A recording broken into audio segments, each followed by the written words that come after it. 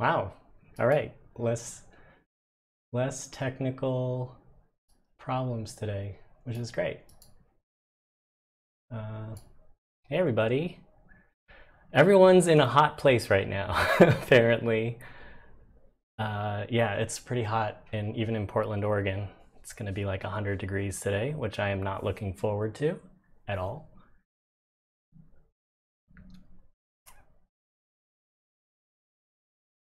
This time I decided to be smart and not use entire 18 by 24 sheets of paper because it's unwieldy when I'm trying to swap out paper.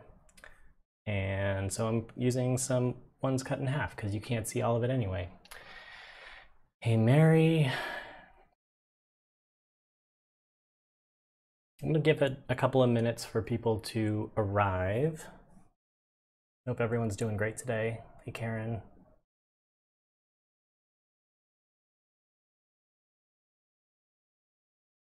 Where's everybody from? Where's everybody coming from?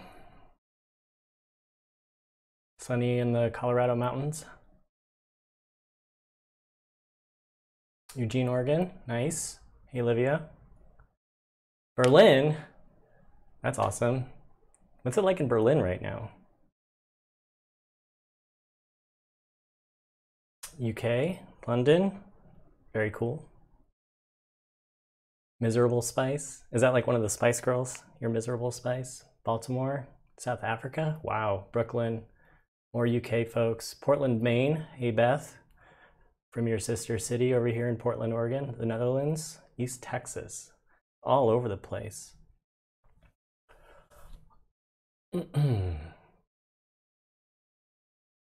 Yeah, Oregon seeing 100-degree heat. This usually happens like once or every like 2 weeks out of the summer, but it happens normally in June. For some reason, it's happening in August this time. Is it boiling hot in SF Bay Area? I feel like that's so rare. I used to live in San Francisco. Never really got like above 80 from what I remember. But that was a decade ago. Miami, LA, Bangor, Maine.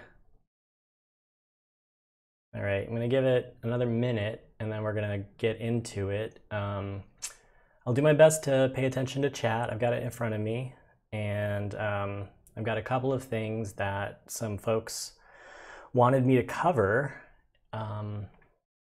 today. Well, one thing I wanted to cover was drawing a 3/4 view of the eyes because I didn't demo that in the lesson, so I thought it might be good to at least demo that. Another thing that folks wanted to see was the profile view from scratch of the nose, so I thought I'd do that as well. Sheila, you might want to try restarting. You can't hear me. Everyone can hear me, right? Because you're all responding to me. Okay, Sheila's good. Good. Yeah, let's go ahead and get started. We got about an hour today. I want to spend a half hour, if it's necessary, on the 3/4 view of the eyes. And then we'll move on to the nose. And then if you have other questions, we can talk about those. I think the Sketchy crew is going to be posting a supplemental video that I did this week based on how to put the center line on the face, specifically in like a 3/4 view or any view that isn't frontal or profile. I've got a tip for that. I can kind of show you today too, but it can help you get the placement right. Porcupine Pancake, that is a great username. All right, let's go. So let's do this live stream. There we go. How to draw and place the eyes on the head in 3/4 view. Again, this wasn't requested, but I thought it'd be good to at least show. Let's see how big my hand is here. Okay, let's try this. We might need to adjust the exposure a little bit.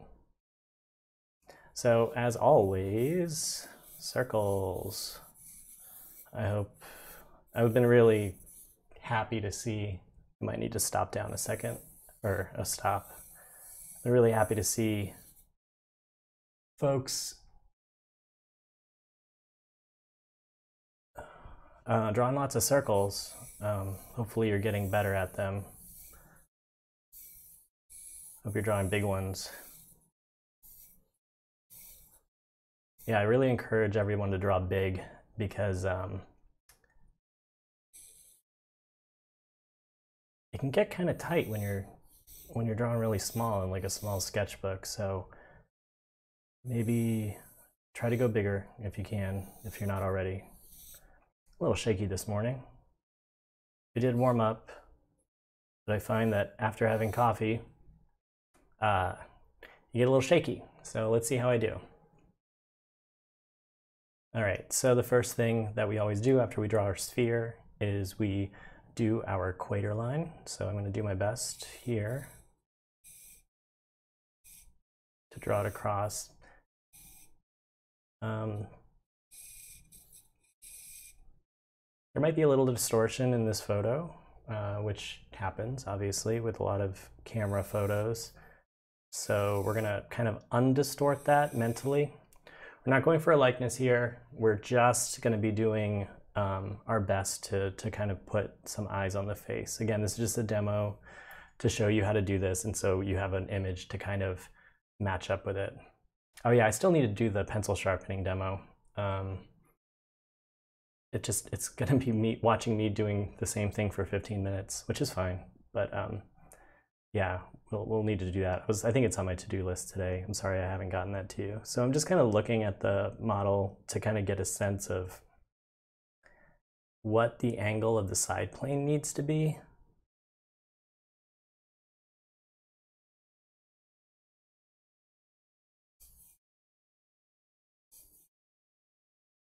For that ellipse. It's probably about right. We'll make it work within this perspective, whatever this ends up being. And now we want to go ahead and create a vertical line, which kind of shows the orientation of tilt for the head.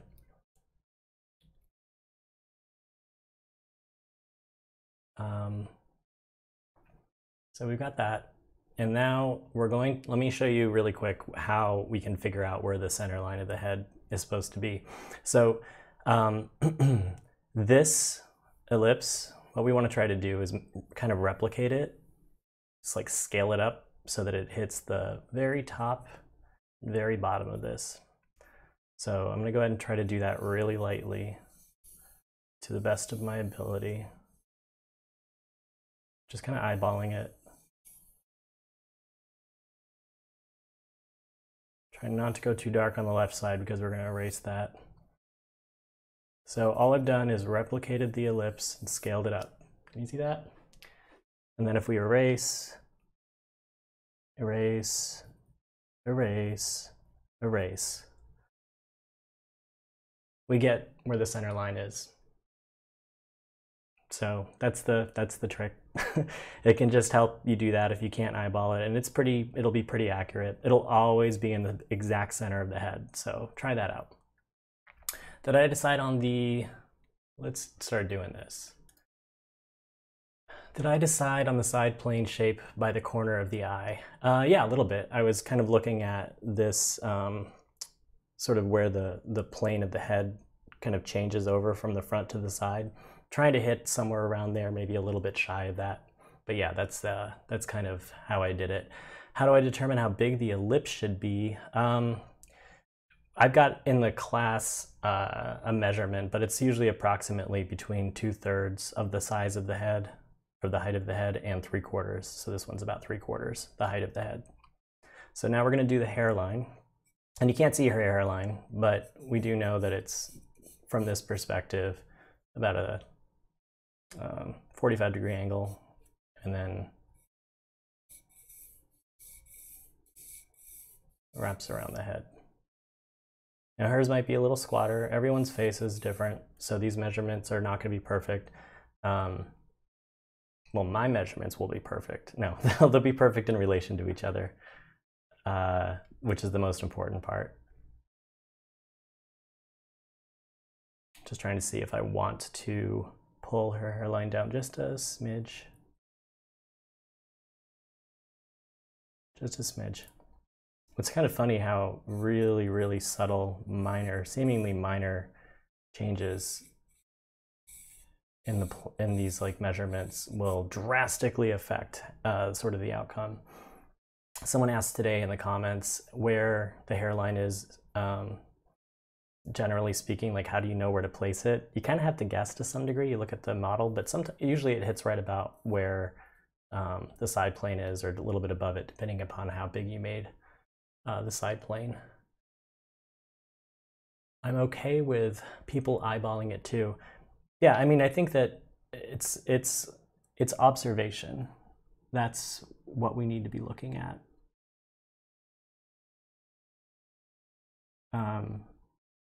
You're going to eyeball it in the sense that, like, you're going to kind of interpret whether or not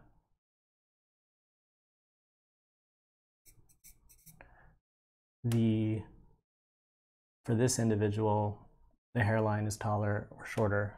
But these are just general measurements that we're trying to follow. Okay, so I'm taking my measurements and I'm making sure they're pretty good. These are pretty good.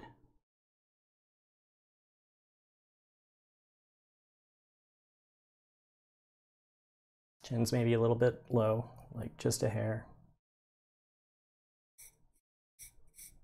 This is the most important step. So you want to kind of be as accurate as you can.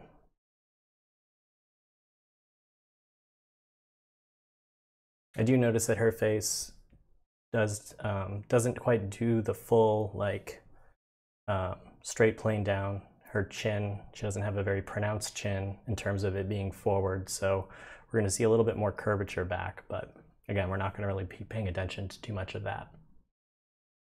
The hairline beta does determine the size of everything else. That is absolutely correct. So if your hairline is shorter, then these measurements will be shorter, and then the face will be shorter.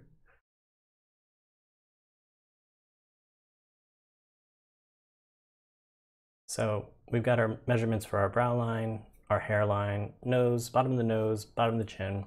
So let's just kind of create that rhythm line that gets us where the side plane, where the plane of front plane of the face and the side plane of the face start to turn. This is just an approximation. Okay, so now I'm going to kind of drop a jawline down.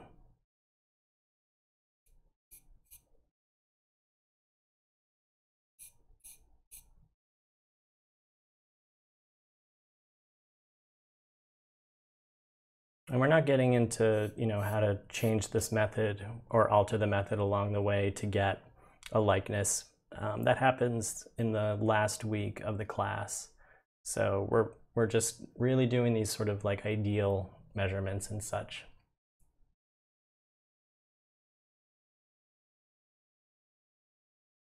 Okay. So the first thing that I like to start with is this little keystone shape, which is the glabella.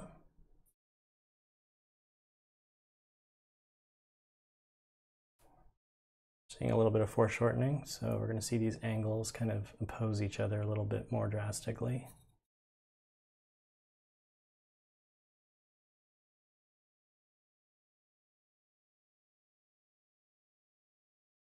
So that's the area right here that kind of starts to come back in toward your skull.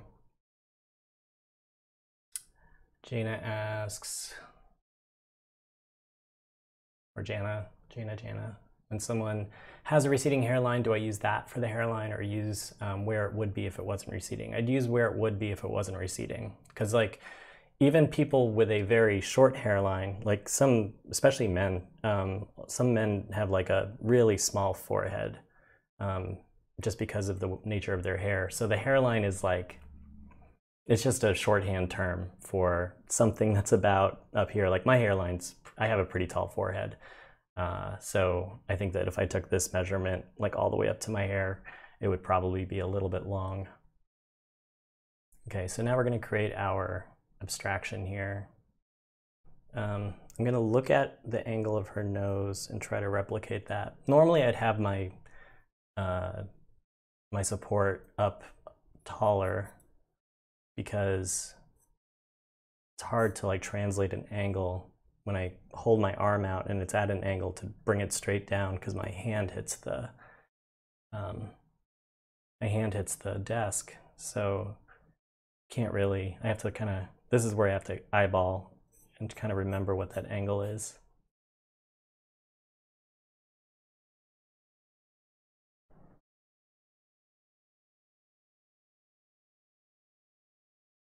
Not perfect, but it's okay. And we'll create that general abstraction.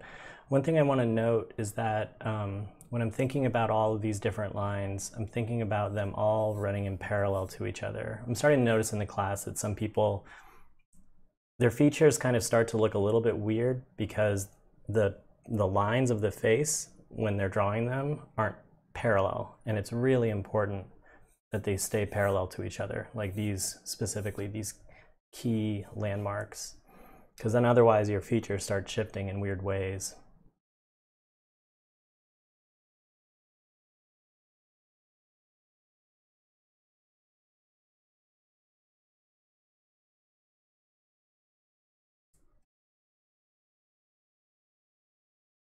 How to estimate the different angles of the glabella.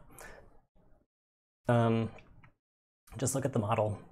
You can see that this angle is approximately where, if I'm looking at her, the eyebrow on the right, you can kind of start to see how it curves in toward the nasal bone and then comes back out. So that's what you want to look at. Usually, and you can see sort of like where it is and this is in relation to the left eyebrow. If you're looking at her, you can sort of start to see where those angles are. So it's less an estimate as opposed to like actually just observing. How do I decide the measurement of the keystone? Honestly, I'm just kind of roughing it in. I actually stand to make this a little bit more steep. This starts to get into a question of like, when do you use these like very sort of generalized measurements versus actually looking at the model. And so right now we're just using these for basic placement. If I were to be taking a much longer effort here, I would be measuring along with it to get relationships so that I could correct these things along the way. So the shorter answer is, in doing this demo, I'm going to eyeball it and just hope I get something close. In real life, I would kind of eyeball it and then correct along the way.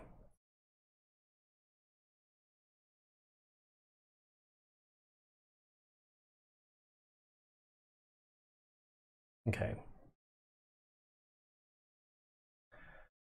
So we've got our rough in of our nose. We can go ahead and complete the nose if we want, or we can just go into the eyes. So let's just go into the eyes. I'm just gonna kind of create the eyebrow and see hers wrap up around the brow bone.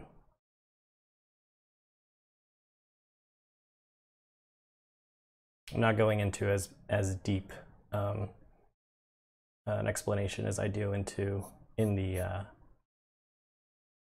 lesson videos. So, but I'm drawing the eyebrows now.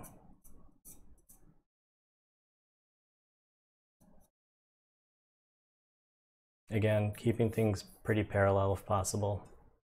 That way they look like they line up. In this particular case, it's like things are skewed and then things start to get skewed as you go down the face. And again, I think that that's because of the distortion of the camera.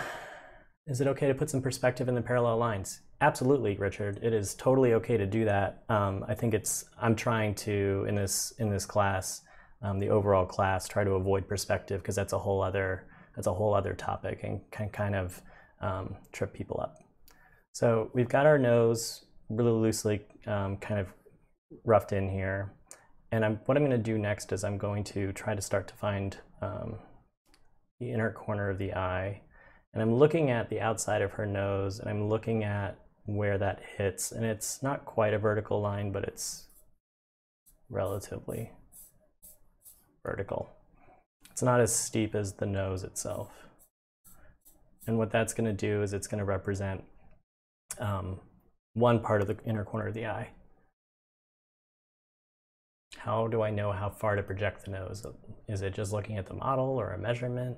It is looking at the angle of the bridge of the nose and then looking at how much of the bottom you can see. So like in reality, this is kind of the frontal plane of the nose. So I'm drawing the abstraction here, but like I'd probably bring the ball down a little bit more, let this be the front plane of the nose, and then let all of this be the top plane as you get into the bridge. So really it's this angle that's going to dictate how far.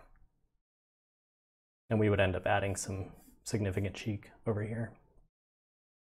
Okay, so we've got one part. The next part is figuring out where the eye sits, where that inner corner of the eye sits. And usually it's in looking at her head especially. It is right in the middle of the head. So I'm going to try to find a measurement that is right in the middle of the head. This usually takes a few attempts. And I'm just sliding my finger. I'm looking at this. You're seeing the top of my head a little bit, but I'm sliding my finger down here to try to put my fingernail on it to see if I can find a mark. And then I'm moving the tip of my pencil to that spot.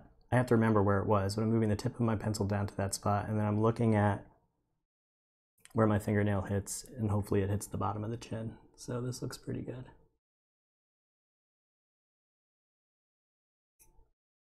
Okay.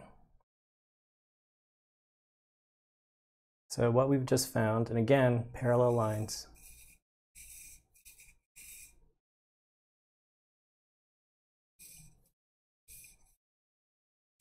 Just taking this straight across. I want to make sure my eyes are level with each other, otherwise things can start to look very weird.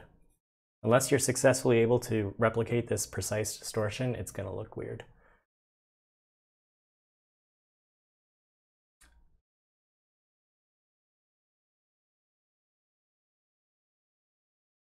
Okay.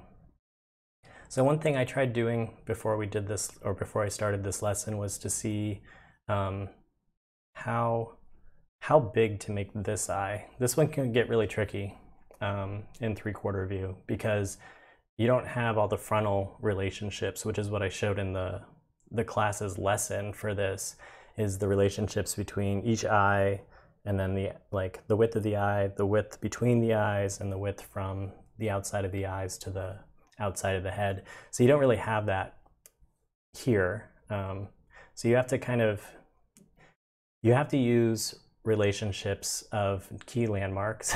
This is kind of where it gets kind of weird. You have to use relationships of key landmarks to kind of find a measurement that kind of fits. And so I've tried printing these out, and I didn't have printer paper before this, so I apologize. But what I'm trying to do is I'm trying to take this measurement. So it's kind of the outside of the brow bone to the middle. I'm going to take that measurement on the model, and I'm going to measure that from the outside of the far eye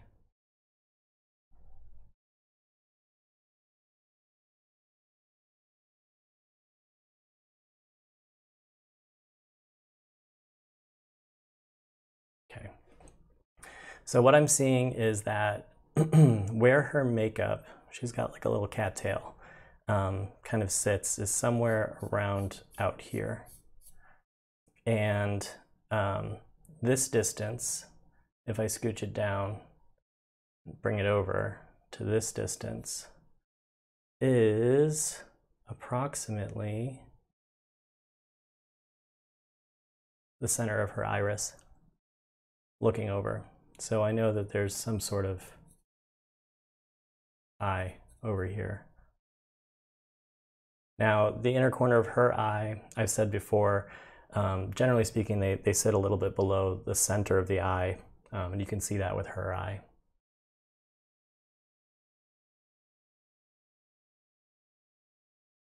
Can I size in relation to the eyebrow? You can size in relation to anything. Like, I'm sure that my eyebrow isn't quite perfect here. So it's things that you can be sure of are things like the center of the head to the outer brow. You can be sure of the bottom of the nose to here. So you kind of want to take measurements that that you know are sort of right, or as right as they can be, whereas this eyebrow is probably could be out a little bit further, it could be a little bit shorter. When I'm drawing a live model, how long does it take you to place measurements? They seem to take me forever. Well, I think that's why this method is really important to sort of learn and internalize, because the whole goal of it is to help you get to things a lot faster. So you're not spending a lot of time doing basic measurements. But I think that it's all sort of practice at the end of the day. So now I'm going to think about, we're just going to draw an eye. And like I said, this is the outer part of her makeup. And so I know that the eye comes in from that. I'm kind of doing an approximation here as well. Might even come in a little bit more. Like I said, this is the hardest one. And if I were to spend some time on this, I would be doing another set of measurements. Like I can probably say that that measurement to this, to the center of her eye, let's see if we can do a general.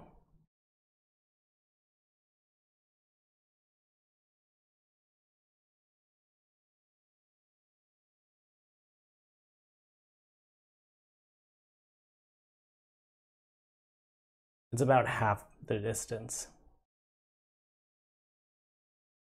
So yeah, that's probably about right.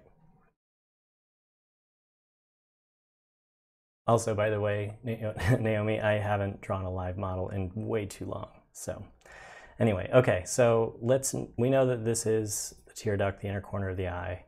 So we're gonna go up a little bit higher. I can see that the outer corner of her eye is a little bit higher. I'm not gonna try to draw the eyelids. It's really funny, like trying to draw that depth in the eyelids gets really hard, especially at like a size like this. If I were to scale this up twice, like to 2 times the size of this, it's a lot easier because you've got more room, but because we're drawing so small, it gets really hard. And I said that in the lesson video. But in a normal sense, if you're actually rendering this thing, you would indicate that through lights and darks, because usually if it's overhead lit, you would see the bottom eyelid, the top of the bottom eyelid, because it would be lighter, and then the area below it would be darker because less light is hitting that. And the inverse is true for the top eyelid. So usually that's how you convey it. We're trying to convey it with line, which is not a very good way of conveying it. The reason why we're doing line, by the way, in these lessons is because I think that you really need to understand the underlying shape and forms as described by lines. Being able to describe 3 dimensions using lines is important, so that you can understand the forms, so that then you can go in and know how to cast light on those forms and understand how they move around the forms. So you have to understand the forms first before you can understand how the light works on it. That's kind of what I'm trying to say. Okay, so I'm going to start, and I'm totally looking at her eye here, and I can see that we've got sort of a long one, a long line up here. It starts to curve back around and kind of create a shelf up here, and then we get it turning back down toward the tear duct.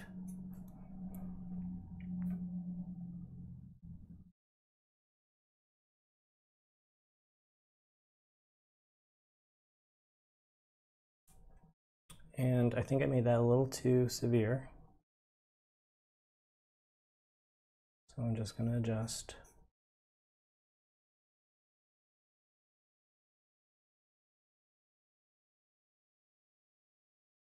In my mind, in my opinion, the eyes are probably the hardest thing to draw.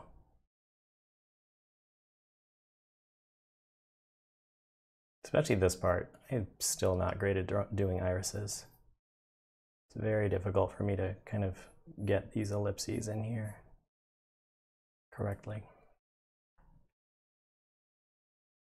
Didn't quite hit our center measurement there, but we'll just keep moving forward because I want to make sure that we get to the nose. So now I'm also thinking about how it wraps around the bottom of the eyeball, and I'm thinking about how it starts to come back.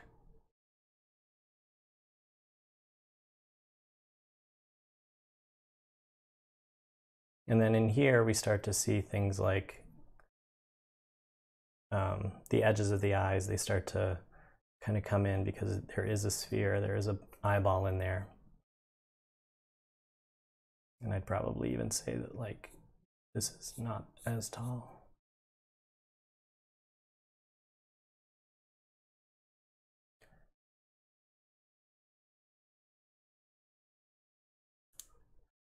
And then I want to get that crease of the eyelid, which looks like it gets thicker up here, and then it curves around, so we start to see less of it, and then it tucks in. I know that's a little bit difficult to see. I apologize. Let's try that again.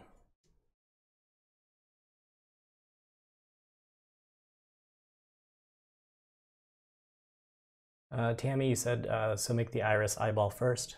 I mean, that's a way to do it for sure. You don't have to by any means. I don't think there's like a sort of correct step here.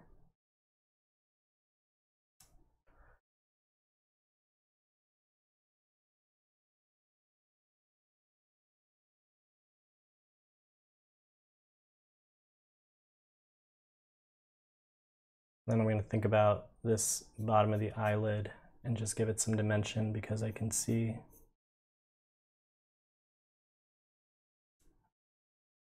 it. I'm over exaggerating this right now just so you can see it a little bit better, and this is where you would see the top of the bottom eyelid here. Again, it's just really difficult to kind of draw it in this this small a space. I feel like I'm making excuses.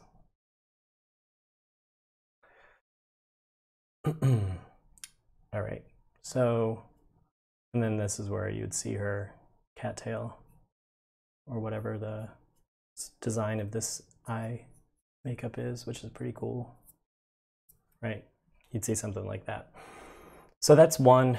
The point of this is really just to show that like the iris, because it's turned away from you, is pushing the lids of the eyeball, or the lids of the eye up and out towards where it's at its thickest part, where the iris is at its thickest part. So it's actually distorting the eyelids. And if we were to look across and think, okay, this is also where our tear duct is, we would now start from there and try to keep the heights of the eyes the same.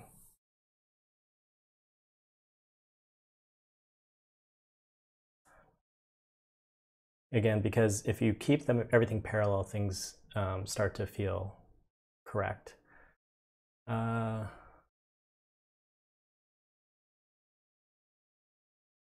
Lisanne says, in inches, what would the ideal size to work on when you're a beginner? Sorry for your English. No, your English is perfectly fine. What size would I work on to begin with? I would work on something like 18 by 24 inches, like big, just so you have room if you can, but at the very least 11 by 17. Porcupine asks, do I usually draw much larger? I think that when I'm trying to do a proper, if I would to do more formal, like atelier style head, I would want to draw much larger. I would want to do 18 by 24 so I could get all of those measurements right. Okay, so we're gonna go ahead and do, again, kind of exactly the same thing. I'm literally just looking at the eye and knowing in this case that the eyeball is somewhere around here and that this eyelid is coming up and is going to curve around that eyeball. Just trying to keep in mind that Pac-Man shape. Now the reason why I'm drawing like this right now with my hand like this, which is what I said not to do, is because I am working so small. It's very difficult to get these kinds of angles working from your full arm.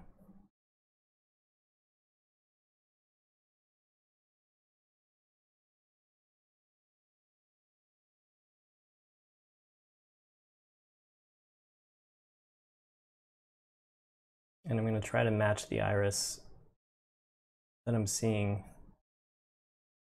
on the left one. This is tricky because it's like, it's a little bit of an ellipse. I mean, it is an ellipse. It's just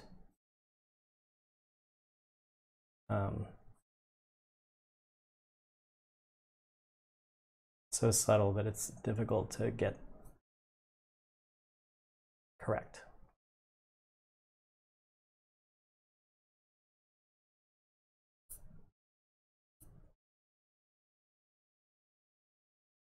And it's easy to make really small mistakes, and then you have to get in there and try to erase them, and they're a pain.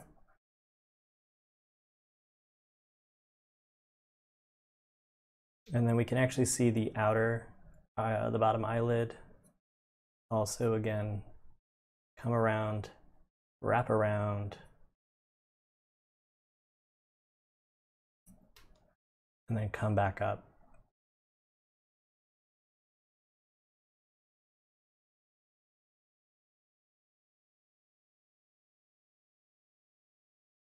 I'd almost say that this is sort of a conceptual demo, just because I'm kind of trying to exaggerate some of these ideas so that you can see them a little bit easier.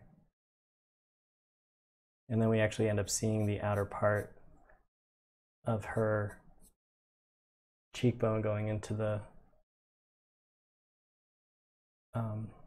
area where the eye starts to sit in.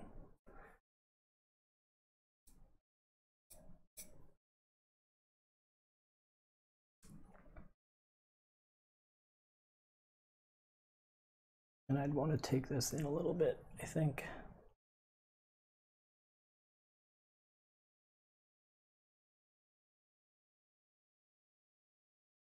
I'm better at this kind of drawing, not with this pencil actually, when doing my sketchbook, just because I feel like I can get more precision. This pencil in my mind isn't really great for this kind of like detail work.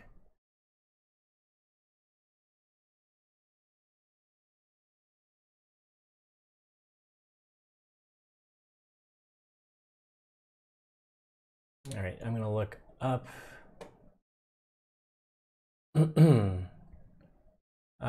The ellipse of the iris is in the same as the side of the head. No. The ellipse of the iris is just depending upon where they're looking. So it can be anywhere. When you said that after drawing the side ellipse, you put in the center line. Let's put this on screen.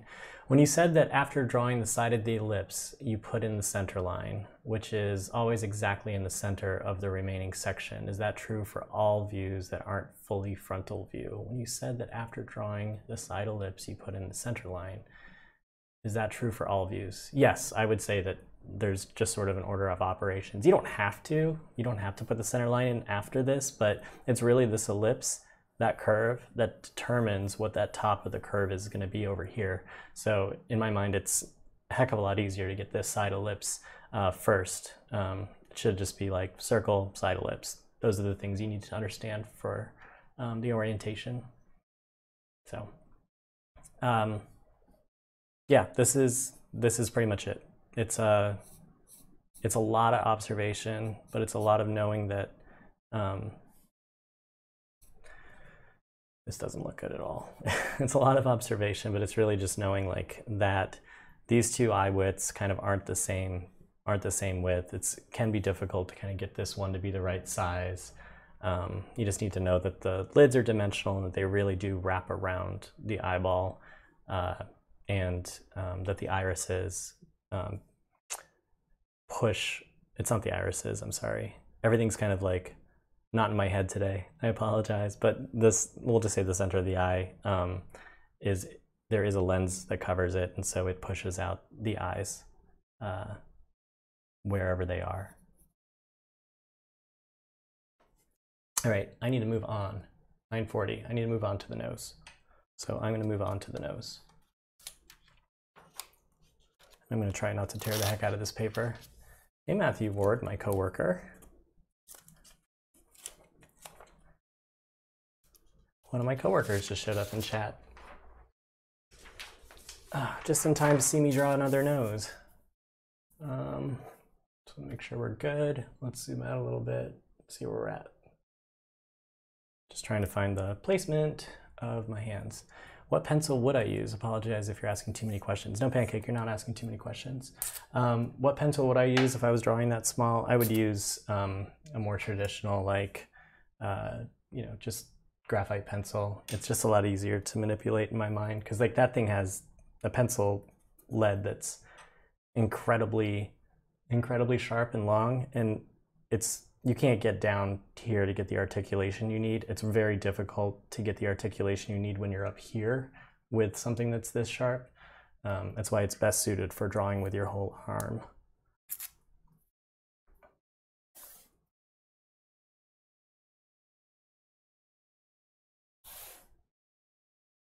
Forgive me while I throw down another sheet of paper.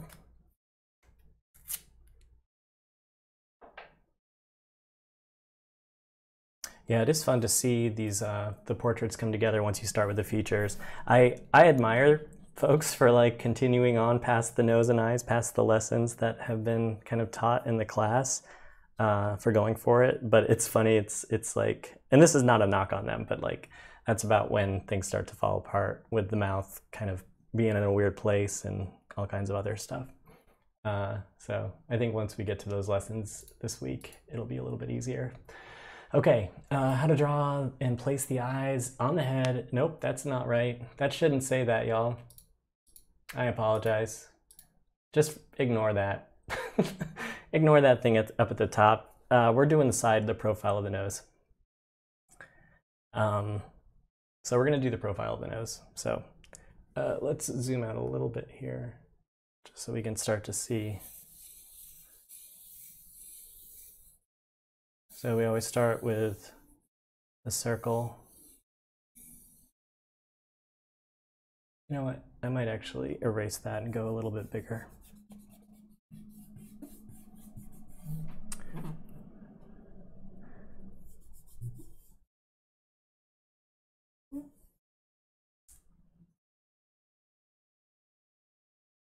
So does the center line always divide the remaining section into 2 equal parts? No, it does not. It always, especially in 3/4 view, changes it. At the beginning of this video, if you go back to the beginning of this video, once the live stream is done, you'll see how I generate the center line, or how you can generate the center line in a 3/4 view.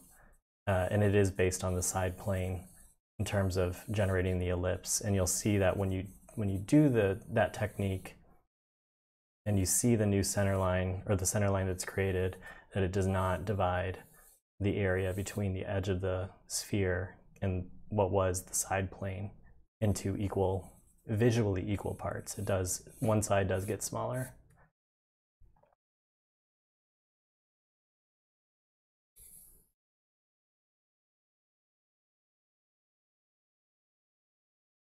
Good enough.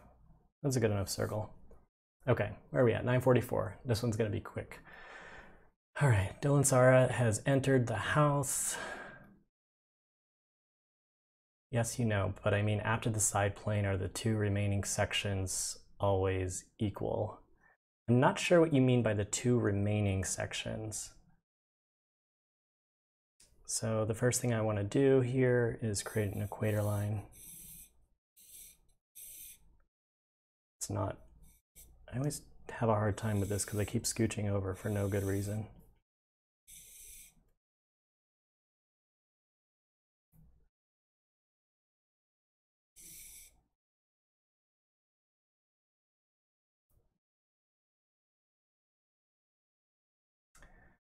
Porcupine asks if I'm part of the inking classes that are coming up. Are you talking about our Inktober?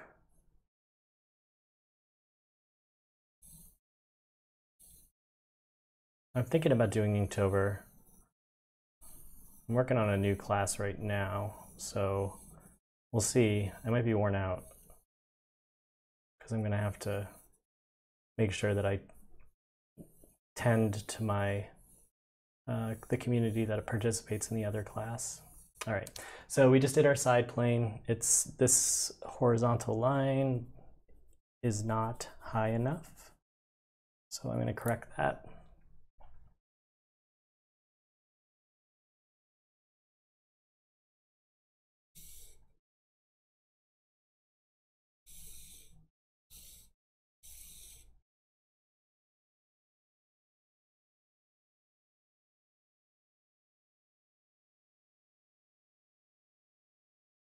Can I just tell you, Anish, what I'm using?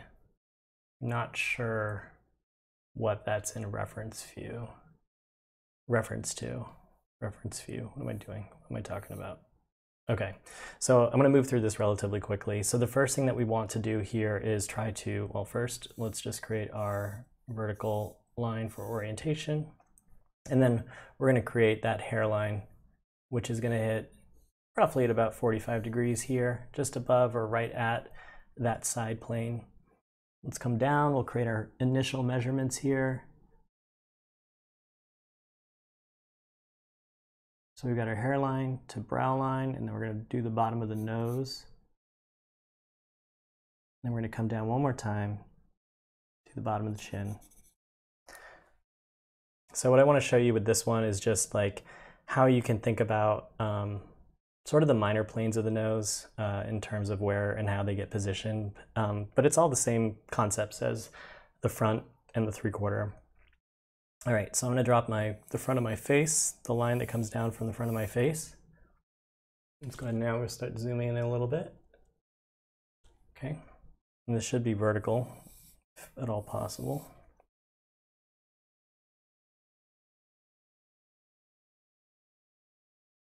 The new class I'm working on is going to be about a mark making technique that I do a lot, so contour hatching.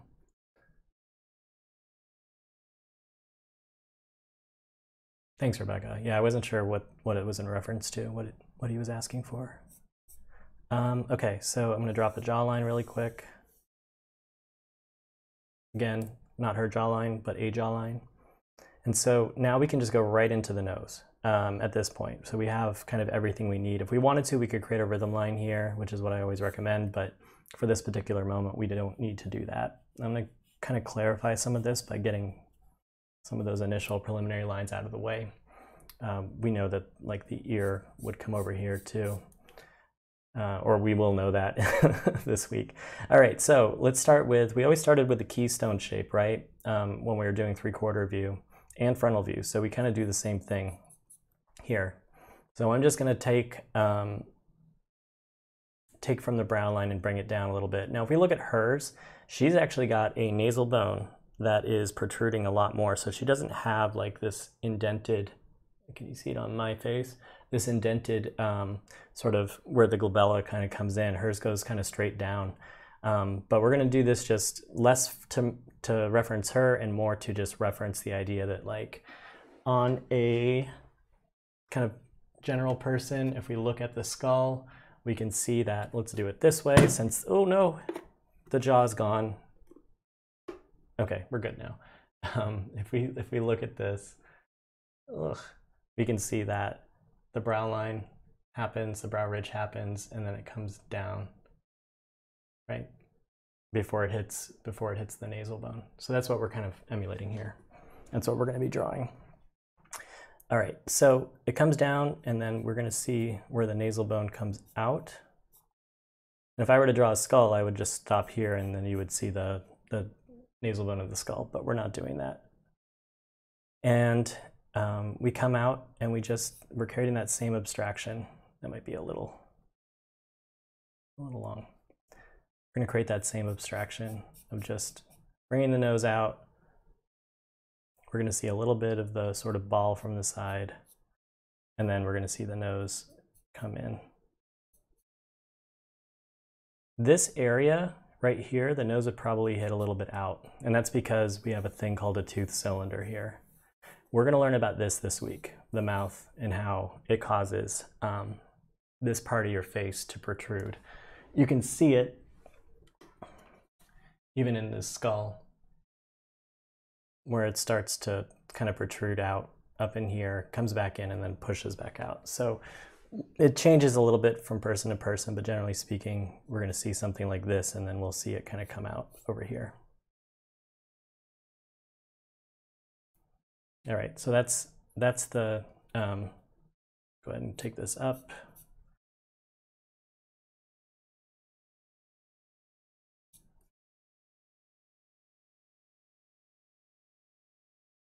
That's the nose. This is supposed to be the top plane. I'm kind of exaggerating a little bit top plane of the nose, side plane of the nose.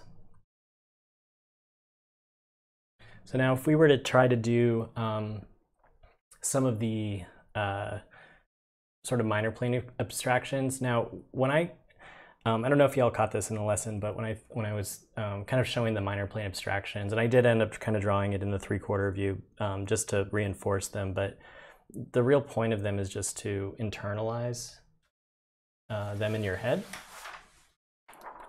So thinking about the nose in terms of it having a top plane, it having a front plane, curving under for the septum, getting into the wings of the nose and how they have dimension, how they kind of come around, how they have a bottom plane, and how there's a side plane that carries up the full bridge of the nose.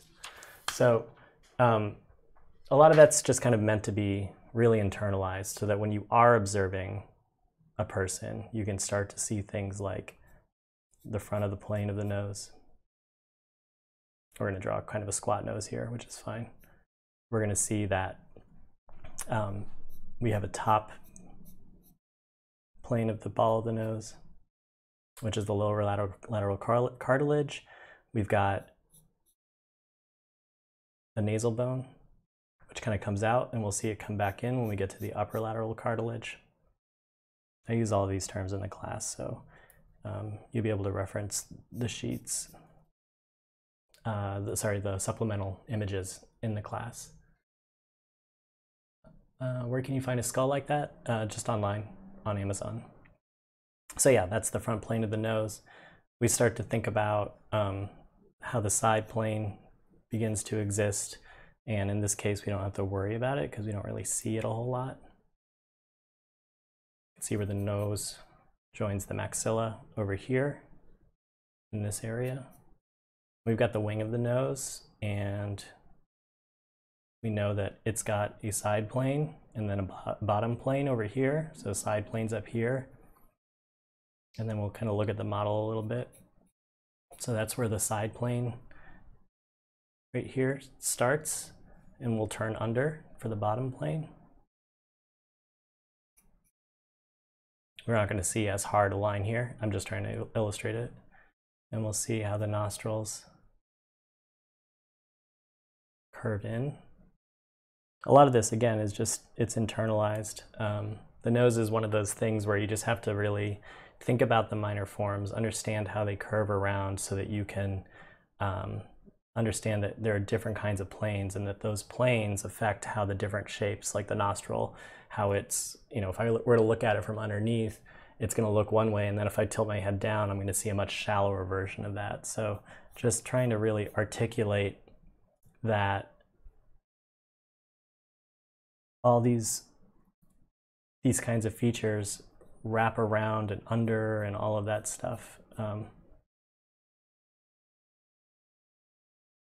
based on those minor planes.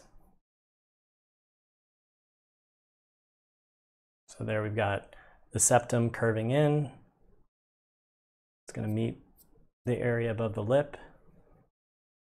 Thinking about the sort of back plane, if you will, of the wing of the nose, and how like this would start to come into the top plane. You can kind of see the side plane.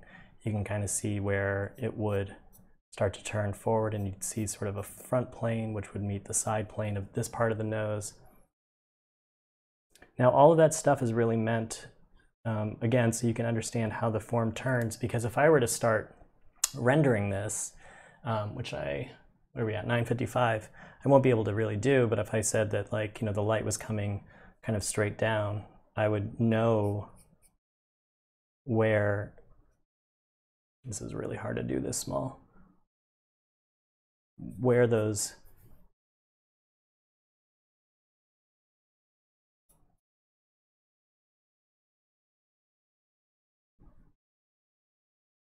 because of the planes, I would know where the forms start to turn and where those core shadows would be, which is where the light hits the least.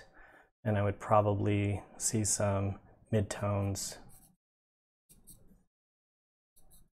in this area where the side of the nose isn't quite getting hit with as much light, and I'd probably see a little bit of something like this, because this area of the nose is getting a lot more light. So I don't know if you can really see that, but that's what the minor planes of the nose are really meant to be able to do, is they help you create the form, which is hard to see when you're just drawing in 2D, but then they help you kind of think in your head, how is the form existing, so that you know where the different planes shift, so you can light them correctly.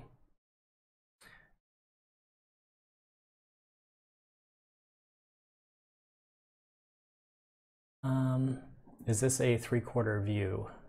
No, this is a profile view. Oh yeah, sorry about that. I forgot that that's on the screen. Anyway, so that's where and how this stuff this works. And like if I were to draw an eye, the same measurements come into play here. And we're just about up on time, but I do want to. Dylan, do you have a live stream right after this? I feel like you've got a stream right after this. The one thing I want to say, and I didn't get a chance to really say this, but if I were to say this is where the center of the head is, I don't know if that's right, I'm just taking a rough measurement, and I use that same idea of like a vertical line-ish, a little bit tilted, kind of coming up, which is where the tear duct would hit. You can see that the glabella up here is up above it. And there's no specific angle, but like that's how you would still derive the angle, so that you know where kind of the eyeball, generally speaking, would sit. I think this is like a bad example, to be honest with you. But yeah, the eyeball would sit somewhere in this area and would have a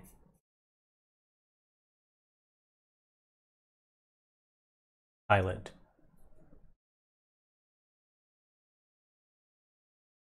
That kind of comes over it. That's a really bad fast drawing. Okay, Dylan's got a live stream. It's happening here in 2 minutes. I just want to say thanks to the Sketchy crew. I want to say thanks to everybody that came out today to ask a bunch of questions. Hopefully I covered a bunch of stuff that y'all wanted to hear. And Dylan's going to be doing, I'm sure, some stuff with ink that he's made himself using natural materials. It's always inspiring to see such beautiful and lovely colors. And he gives you great tips on how to make your own inks as well. It's always a really fun stream to watch. So I highly recommend you check that out. Maybe Sketchy or Dylan, you can post a link to your stream coming up here in a second. Yeah. Anyway, I still need to make the pencil sharpening demo. This week we've got the mouth and the ears coming out, which is going to be really fun. And I think that's it. I hope everyone's had a good week. Hope everyone has a good week coming up. I'm gonna be really hot in 100-degree weather in Portland, Oregon. Glad that y'all are finding this helpful. Thank you again for coming out. There's the link for Dylan's broadcast. And Dawn, you found ooh, yeah, put that link to the pencil sharpener that sharpens stuff like mine. But yeah, I hope you have a great week. I'm looking forward to seeing what those of you that are in the class end up doing with the mouth and with the ears, and with all of that, you'll be able to put things together. So send more questions my way if you're in the class, post them in the activity feed, but other than that, I'm gonna sign off. Thank you all for being here. All right, till next week, Sunday, 9 a.m. Pacific time, 12 p.m. Eastern time.